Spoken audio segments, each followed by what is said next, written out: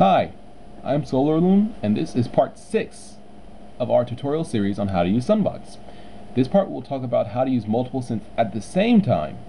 Yes, the last part included how to use multiple synths, different synths on different patterns. This will talk about how to use multiple synths on the same time, at the same time. So let's hear this quick little pattern I threw together.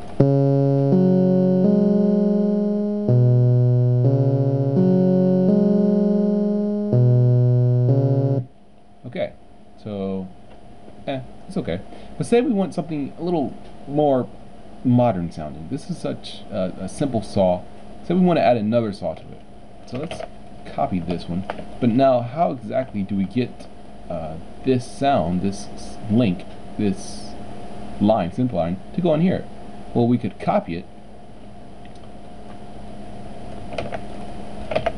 paste it, Control C for copy, Control V for paste, and then use the edit remap to remap from module 1 to module 2.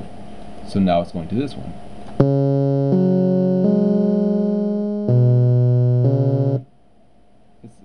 Yeah, so it worked. But say we didn't want to do that, and we don't because it's kind of a waste of channel spaces.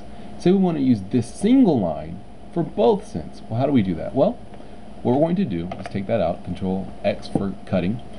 What we're going to do is use a multi-synth. Now, what a multi-synth does is it allows us to play a note on the multi-synth and to run it through to all of its outputs. So you can have, like in this example, 2 synths here connected, or it's connected to 2 synths, and then have those go out and they'll both play the same notes that the multi-synth is playing, which the multi-synth isn't playing anything. It's just a driver, so to speak. So to hear this, what we're going to do is select this, and like before, remap it, only this time to module 3, the multi-synth. Next, let's make some modifications so we can hear this. We're going to fine-tune it slightly and play it.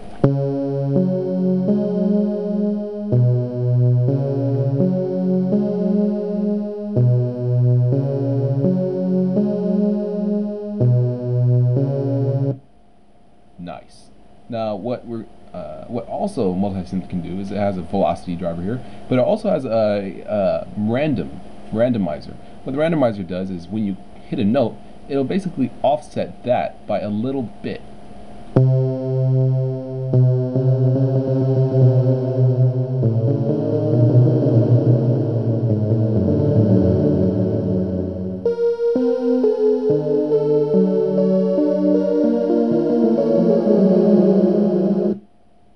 Yeah, that's also very interesting. So let's try using a slight randomizer while this is running so we can hear it.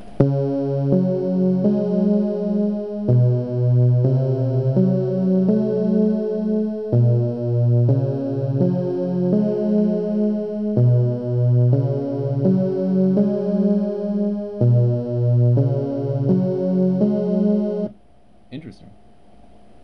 So that's basically it. You can use a multi-synth to drive different generators. You can even use multi-synths to drive other multi-synths, which also are connected to generators. So you can have a lot of fun just with using generators and multi-synths. And don't forget to patch in generators to other generators for phase modulation. And yeah, I don't know what you're going to get with that. But yeah, there's a lot you can do with multi-synths. Okay, so that was part 6. It was a quick one. Tutorial on how to use SunVox. Thank you for watching. I've been SolarLoon. Keep using SunVox. Have fun with it.